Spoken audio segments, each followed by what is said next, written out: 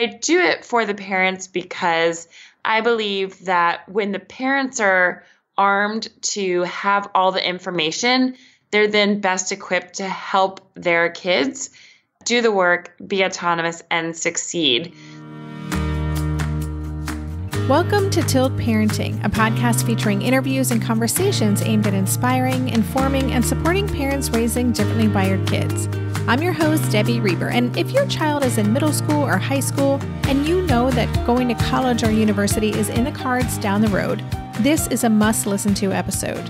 My guest is Marisa Meddin, the founder of Talk College to Me, a resource for parents who want to help their children become the best version of themselves. Marisa's goal is to help parents navigate the college admissions process in a way that is fun and easy. As a consultant, she helps parents know how to best help their child find the right college or university and have the best chances of getting accepted to that school. So earlier this year, I did an episode on how to support kids through the high school to college transition with Elizabeth Hamblett. And by the way, that's a great episode. If you haven't heard it yet, you can find it at tiltparenting.com/session89. But this episode kind of backs the truck up a little bit and focuses more on how our kids can best set themselves up for identifying and getting into colleges and universities that will work for them. And just a little spoiler alert, Marisa believes that a student's differently wiredness can actually serve as an advantage on college applications. But before I get to that, if you get value out of this podcast and conversations like my one today with Marisa, please consider signing up to support the show and help me cover the cost of production. Just sign up at patreon.com/tiltparenting. You can also find the link on any of the show notes pages for the podcast over on the Tilt Parenting website. Thanks so much for considering, and now let's get to my conversation with Marisa. Hey Marisa, welcome to the podcast. Hey Debbie, thank you so much for having me. Excited to be here. Well, this is an interesting topic for our listeners. We have done one episode having to do with college, and in that we covered the high school to college transition, and we actually had an expert on who works with students to help manage that transition and kind of the anxieties and how to set yourself up for success. But today, I'm really excited because we're going to be talking about earlier in that process and how to go through that application process with a specific eye towards differently wired kids and what's unique for them throughout this journey. So before we get into that, just take a few minutes to introduce yourself and tell us about the work that you do in the world. Yeah, absolutely. And I love that you've covered the transition there already. So we're taking a step back and kind of filling in the blanks for everybody. So as Debbie said, my name is Marisa Meddin. I am the founder of Talk College to Me. So my number one goal when I started this adventure was to help parents specifically. I know there's a lot of people out there helping the kids, but my goal is to really help the parents help their kids throughout their whole time in high school to best prepare for the college application process and then to actually fill out those college applications. So ultimately, all of the parents can help their kids have the very best chances of getting accepted to the schools that are right for them. And I say throughout high school, not to, I still think kids should be kids and they shouldn't live their life just to do things for college, but really to inspire parents to help their kids find the right path and find the right activities that are unique to them and that they're really excited about and that make them stand out for who they really are, and to find the schools that, it may be an Ivy League school or it may be somewhere totally different, but to find the schools that are really, really the right fit for the kid, because that's going to set them up for success and later in life and to really enjoy their time. So that's my number one mission. It's such a valuable service because this is, as you know, I'm sure from the parents you talk to, this is a subject that many of us feel anxiety about. And we might feel anxiety when our kids are even quite young because we recognize that this journey may not be as straightforward as it is for some other kids who are on a more traditional path or moving through their education in a more traditional way. And I just have to interject for 1 minute and just tell my listeners that I'm talking to Marisa and she's in Bali right now. So just gotta love modern technology. And I love that you have created this lifestyle where you can travel and do the work that you love. So anyway, sorry, that's nothing to do with the conversation, but interesting factoid. Exciting all the same. And I help parents no matter where I am in the world. And I love that I can do that. Yeah, it's really fantastic. So, well, I'd love to just hear about, you said that one of the things you do is help parents prepare for the process. So let's talk about that. What does that actually entail? And when do we start preparing in the first place? Wonderful question. So as we can talk about in a little bit, so I have an online course that I offer for parents that helps them prepare. And a lot of times people say, well, when do I start that? And it's really great for all 4 years of high school. So whether your kid is a freshman in high school, sophomore, junior, or senior, I always tell parents it's never too early or too late, no matter where you are on the stage. And the course is super helpful for all parts of it. But if the earlier you start, so if you are able to take it freshman or sophomore year, while your kid is that age, I highly recommend it. And again, as I kind of mentioned, not to get super crazy about preparing for college when they're just starting their freshman year, for example. But what it does is really help ease the fears of the unknown. So what I found, and the reason that I created this course for parents specifically, is that there was two kinds of parts that parents were facing. One is that, as you mentioned, they had a ton of anxiety. They were just feeling really anxious, that they weren't sure exactly what they should be doing each year. Should they be doing more? Should they be doing less? What dates and deadlines should they kind of have in mind? And then the second part that I realized was that a lot of times parents didn't know what they didn't know, if that makes sense. So they weren't even nervous about the things that they maybe should have been looking into. So that's where I jump in. And the earlier that parents go through the course, so it's a 7-day online course. So it's really meant for someone to start, take them from point A to point Z and understand the whole process. And what I love is that a lot of parents, let's say you have a freshman or a sophomore, for example, in high school, you can go through the course, listen and watch the whole thing, and it has helpful worksheets and things. But some of it's going to be applicable now, and some of it is going to be advice for kids during their junior year, during their senior year. But by listening to it now, parents tend to just feel way, way, way more at ease that they have the whole situation handled, because they then feel confident. Okay, I know I've done all the things I'm supposed to do freshman year. I know I'm keeping track of all the things that are supposed to happen sophomore year. And even though it has nothing to do yet, I just kind of know in the back of my head the things that I'll supposed to be doing over the next few years. And it just becomes less scary, if that makes sense. Mm-hmm. It certainly makes sense. And you saying we don't know what we don't know, that's so true. I mean, that's the case of everything, I guess, in parenting. But I think especially with the process like this, it's hard to wrap your head around what's it actually going to entail. And then there is that fear of my child hasn't started their resume yet and they're in Exactly. 7th grade so you would say that freshman year of high school is around the time that it's good to start just thinking about this entire process. That would be kind of the earliest, would you say, that you recommend? Yeah, that's the earliest. There are sometimes parents of 7th graders, of 8th graders who, really starting early choose to listen to it. And that's up to every parent. But I would say, if possible, by freshman year, by sophomore year, if there's any parents who have juniors or seniors, the course is so helpful too as you get into the weeds of all of it. But the earlier you can listen, and I keep saying this because I don't want to undermine the statement as I talk to, I was even talking to the principal of my high school the other day about the course that I offer and how the parents can take it. And he was like, Marisa, we don't, we never want parents to feel like when their kids are freshmen that they have to be so obsessed with it and that life should revolve around it and activities should revolve around college. And I wholeheartedly agree. So even when you take the course freshman year, it's not to say that parents need to be and kids as well, like super, super preparing, but there are steps to start taking and start thinking about. And again, really just to have that roadmap of what the rest of high school will look like. Because with anything in life, whether it's a job, starting a new hobby, or, someone who wants to begin anything, before you start, it's that there's always a fear of it feels harder, it feels scary because you just haven't done it yet.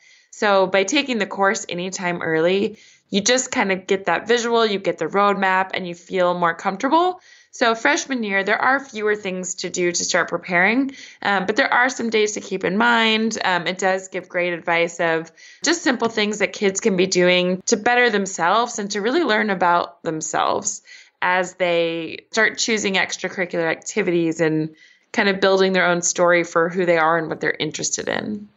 Well, I'd actually like to take a step back and just hear about the college application process in general. I'm just curious, this is such a different landscape than way back in the day when I applied to college. Yes. And, just even in the past 10 years, I'm wondering if you could share any trends that you see and what are colleges looking for? Is it about have all the extracurriculars, which isn't always going to be what differently wired kids are going to be doing. So what do you notice right now?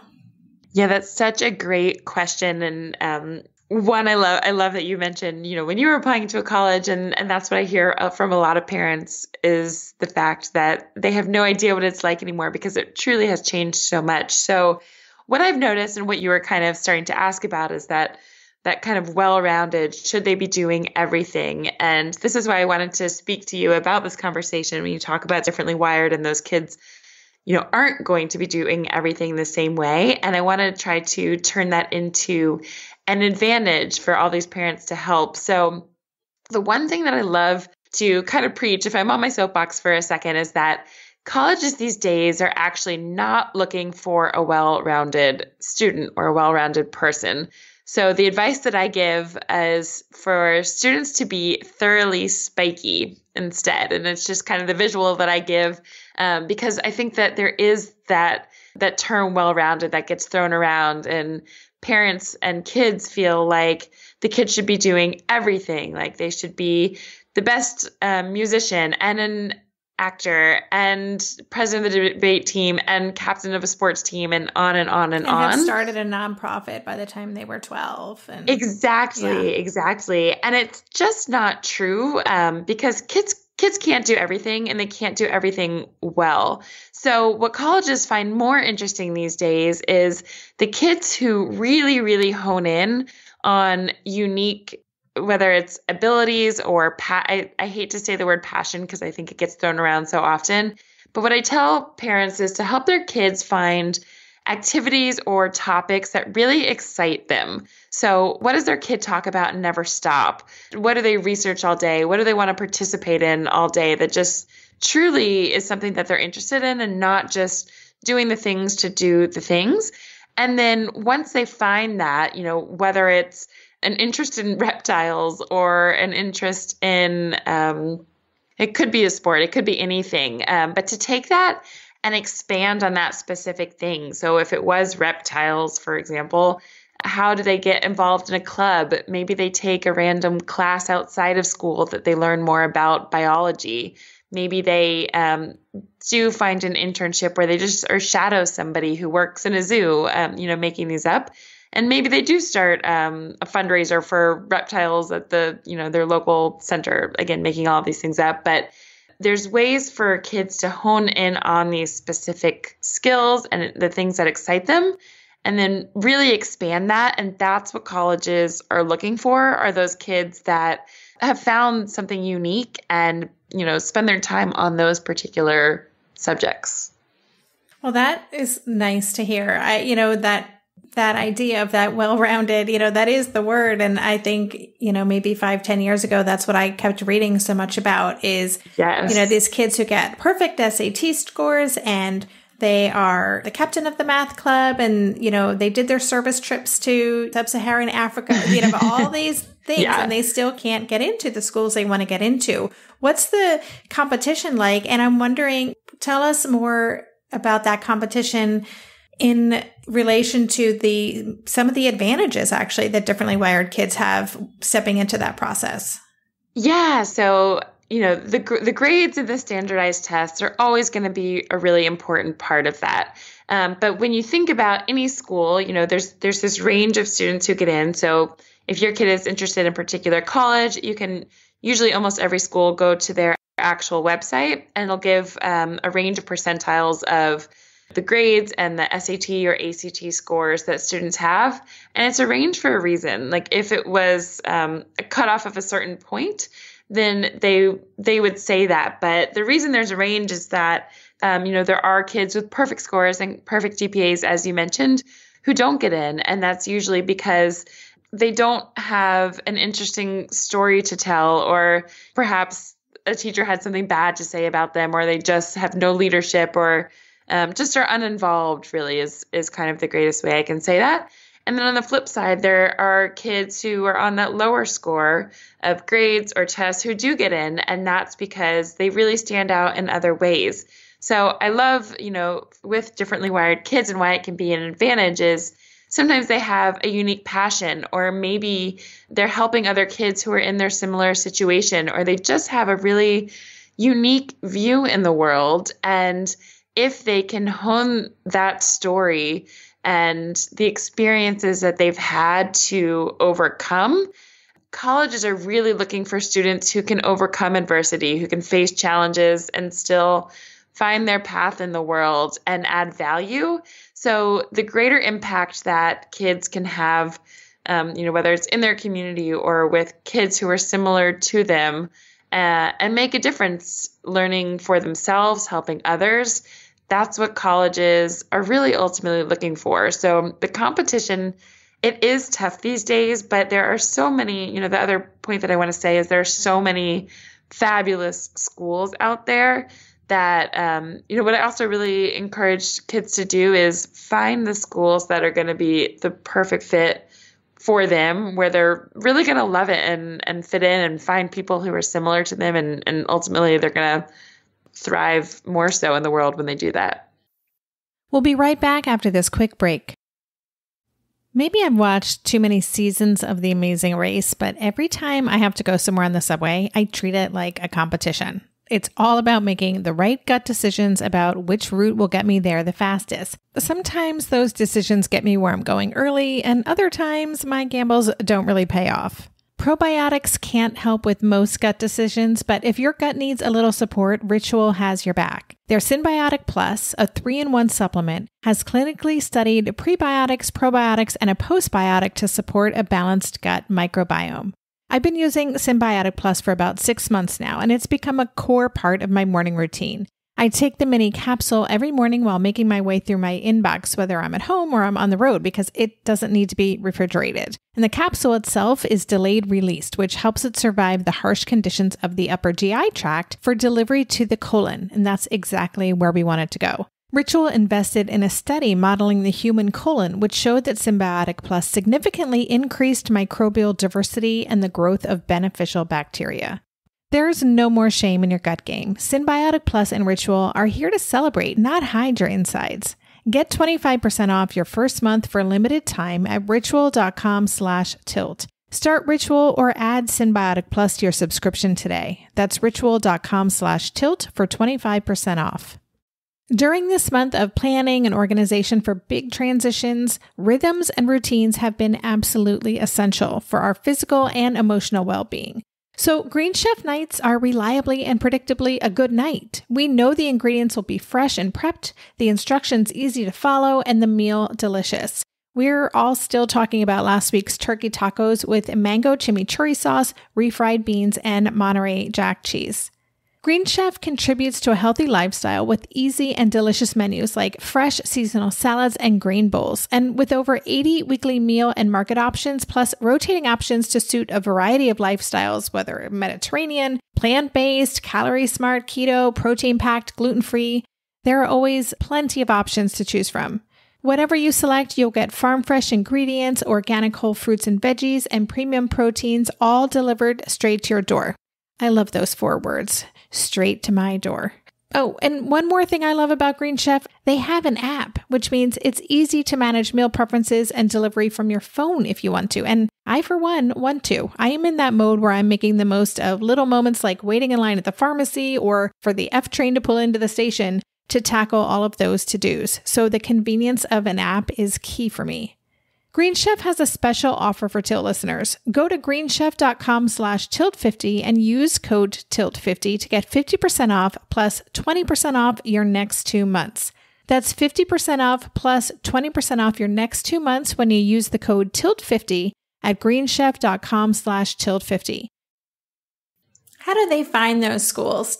Again, I see friends on Facebook taking their kids on college tour, like we're doing the East Coast college tours now. Yep. And I'm like, oh my goodness. Like my dad was like, you're going to Penn State because that's where I went. That's where your sister went. It's where your mom went. And it's good enough for you. I was like, okay, I'm going to Penn State. So, but I love this idea of finding the place that's actually a perfect fit or a really good fit for our values and our sensibilities and our skill set, as opposed to the mystique around some of these schools or, the best engineering school or the best of this school. So how do we encourage our kids to even discover what those places might be?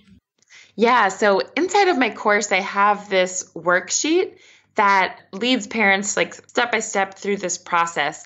And I start by kind of reverse engineering this. So a lot of people will think, okay, there's all these schools out there. Where do we want to be? What kind of campus do we want? And they start just looking at the school. And what I encourage parents to help their kids do is take a step back. So if you think about it, if you ask parents or any kid why they want to go to college, the answer is usually to get a job. And it's kind of a step that a lot of people skip when they think about this, because I think a lot of kids assume they have no idea what they want to do in life. And that's totally okay. And things change as they go through it. But it's really important to at least try to have something in mind of what kind of career or maybe job might they want to have one day based on their interests. And if we go back, maybe just to give the example of the reptiles that we talked about earlier, maybe it's really important to have, if they want to work in a zoo one day or as a marine biologist or something like that, then once they have that in mind, they'll start to work through, okay, to be a marine biologist, they should probably have a great biology program, right? And so then you at least have something to go by and say, okay, now we're going to look at schools based on biology programs. And then you can start to look at another worksheet that I have inside my course that asks a bunch of questions that I didn't think to ask when I was looking through colleges. And that's why I love to share these. And some examples might be, how far from home do they want to be? Do they want to be in driving distance or a flight away, or home in an hour or 15 minutes? Do they want a big school or a small school? What kind of professors do they want? What kind of internship programs should be offered? Does the geography matter? Or, the list goes on and on. But basically, it kind of throughout my course will really help parents to hone in and back into the right schools. So by the time you answer all of these questions, all of a sudden, and then I give you tools that help you search for the schools, all of a sudden it's like, okay, there's maybe 20 schools instead of 500 that might be a good fit.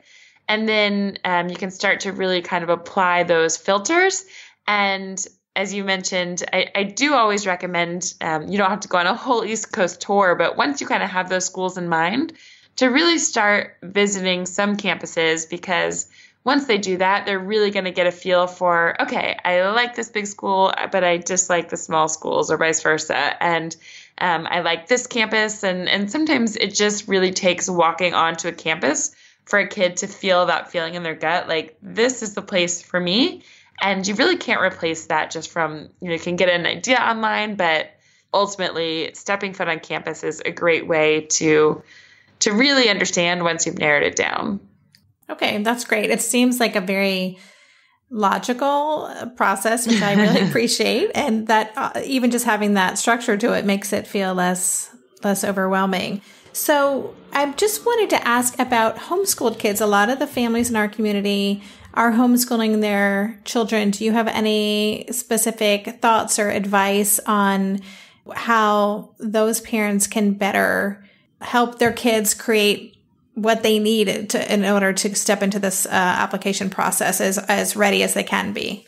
Yeah. So honestly, I think that my online course is such a great tool, especially for parents who are homeschooling their kids, because they don't have the college counselor or the guidance counselor to kind of give them the step-by-step. And other than that, the information that I share inside the course is going to walk them through the exact same process. And there is no advantage or disadvantage other than the fact that they don't have someone maybe feeding them some of the advice that other parents might get. But what I actually tell people who are thinking about the course, who might even have a great college counselor, is that the college counselor's job, I think people sometimes get it confused, is actually not to hold parents' hands like I do and walk them through each of the steps. A lot of times guidance counselors, their job is really making sure colleges get all the transcripts from all of the kids. They're writing letters of recommendations for all of the kids, and they're really involved in the paperwork and the relationships with the schools, and not so much teaching parents how to help their kids write essays like I do, or to teach their kids how to choose the right schools or those questions to ask and things. So it really is a great resource. And to parents who are listening who may be homeschooling their kids, I never want you to feel like you're at a disadvantage. I think that it's really special. And again, the story that your kid has to tell about their experience and the things that they've overcome and the interests are going to be, just as qualified. So I just want to give you guys the encouragement to feel like parents, you can do this and you can help your kids. And I commend you for spending the time to teach your children. And it's wonderful.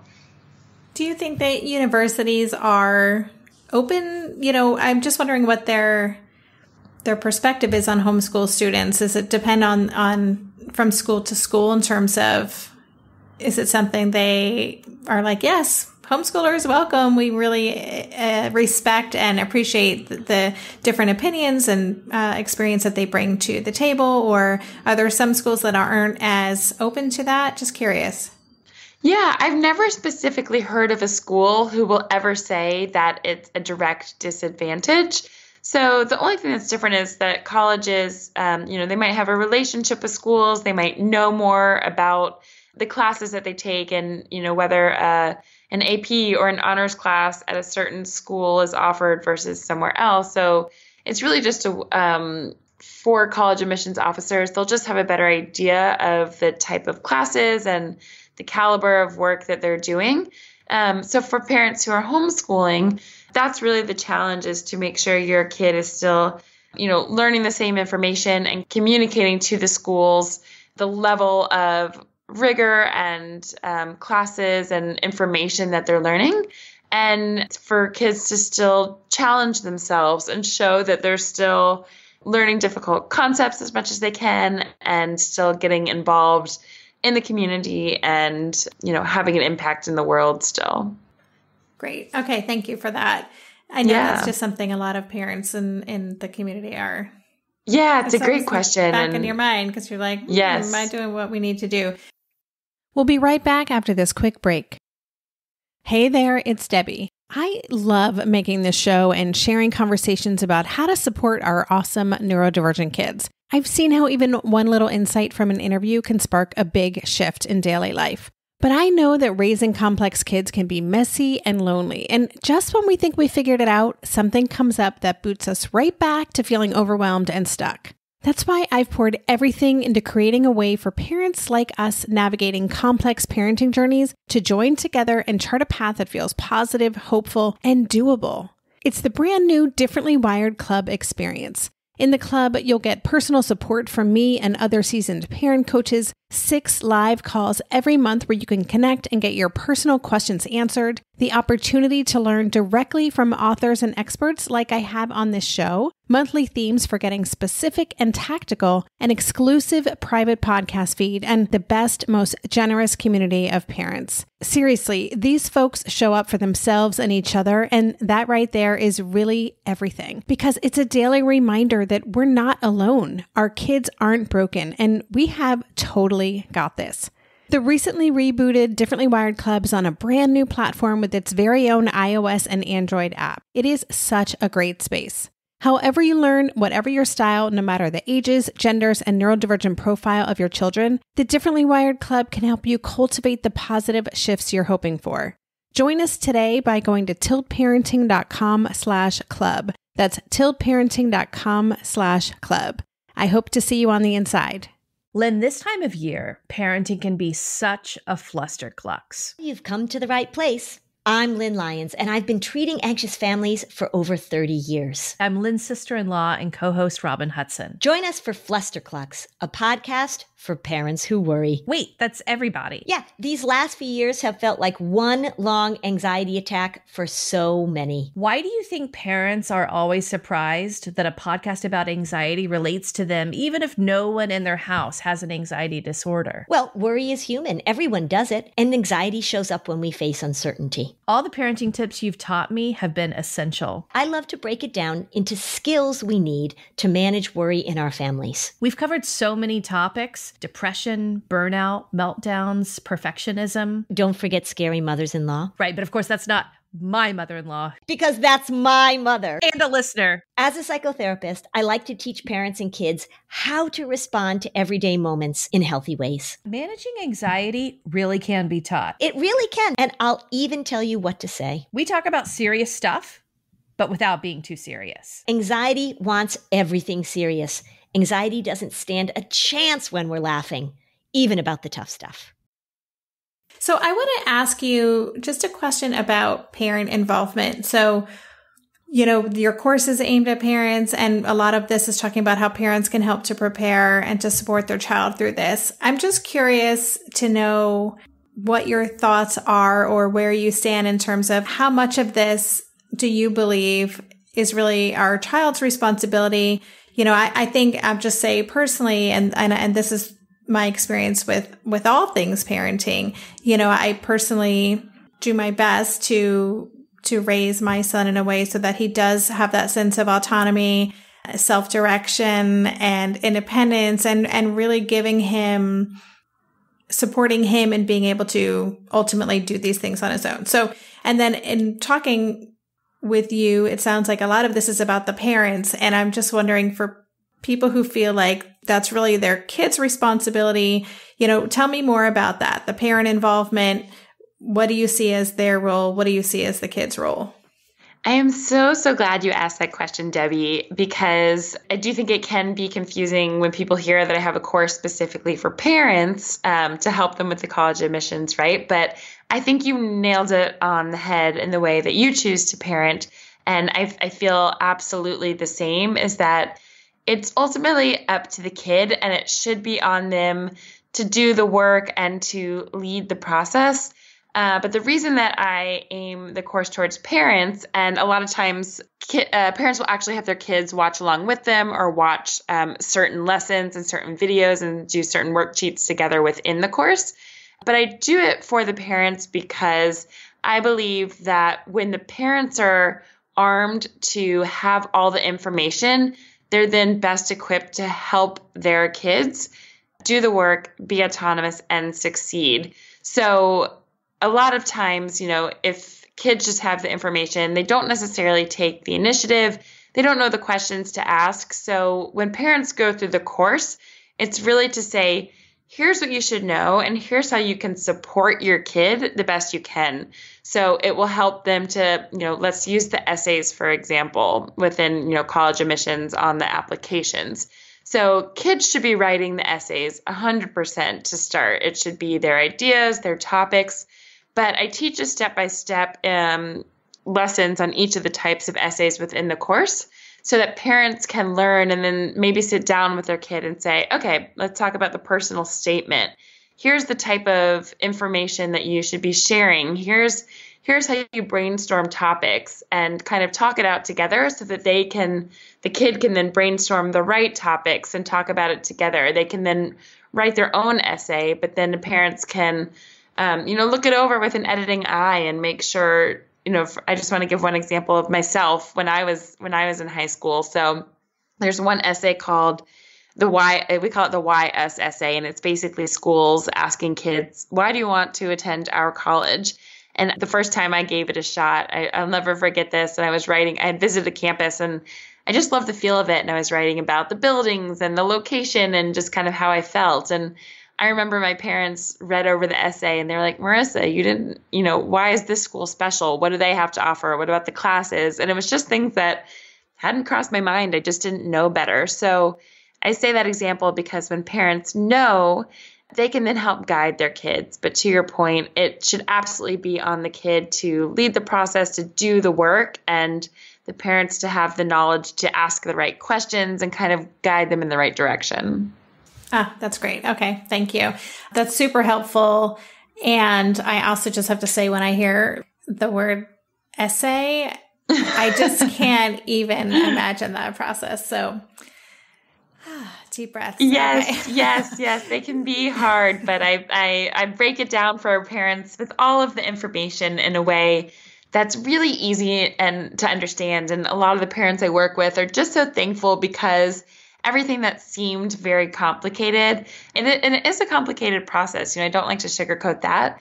But I really do love that I'm able to talk to parents and break things down in really simple step-by-step directions so that everything feels way less overwhelming and the parents really feel like, okay, I got this, I can do it, and it's not so scary, and the kids are going to end up in a really great place. Well, I think that you are giving comfort and hope and optimism to a lot of people listening who have that is my number one goal. Kids. Yeah, that's awesome. And your love for this work definitely comes through. So, thank you. Can you let listeners know? And again, I always include links on the show notes page, but just tell us the best way for parents who want to learn more about your work and connect with you. Where can they find you? Yeah. So anybody can always go to my website. It's talkcollegetome.com. And there's tons of resources. There's there's a contact tab where you can send me an email, send me a note if you ever have absolutely any questions about anything. I also have a really great timeline that I put together for parents. So I'll create a page if that's okay, at talkcollegetome.com/tilt. And for parents who are interested, who, as we talked about at the beginning of what do we do and when and what are all the steps for each year, I have a timeline that I can link to there that basically breaks down kind of month by month, the freshman year, sophomore year, junior year, senior year, exactly the things that parents should be thinking about and making sure their kids are doing, keeping track of deadlines or standardized tests or AP things, anything like that. So it's a really great timeline and resource. So I can share that link with you to share with parents if that's okay as well. Oh, I love it when guests create special pages on their website for Tilt listeners. So yes, that would be great. Yeah. Thank you. Thank you so much. Wonderful. Well, I'm going to let you get back. I know it's super late in Bali, but thank you so much for coming on the podcast and sharing all of this with us today.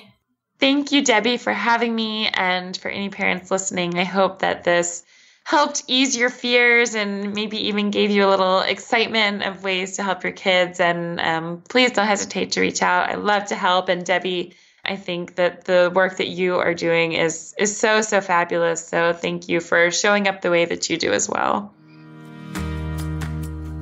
You've been listening to the Tilt Parenting Podcast. For the show notes for this episode, including links to Marisa's website, Talk College to Me, and all the other resources we discussed, visit tiltparenting.com/session133. If you haven't had a chance to check out my new book, Differently Wired, and you want to check it out and see if it's for you, don't forget you can download the first chapter and the table of contents at tiltparenting.com/book. And if you have read it already and you like what you read, please consider leaving a review on Amazon or Goodreads. More reviews mean more visibility for the book. And of course, I want to make sure the people who would benefit from its message can easily find it. And of course, I could not end a podcast without my weekly reminder to leave a rating or a review or both for the show on Apple Podcasts. There are new podcasts coming out every day. Those ratings and reviews help keep this little podcast highly visible. That helps me, again, when I'm reaching out to those bigger guests and asking them to guest on the show. So thank you so much. And thanks again for listening. For more information on Tilt Parenting, visit www.tiltparenting.com.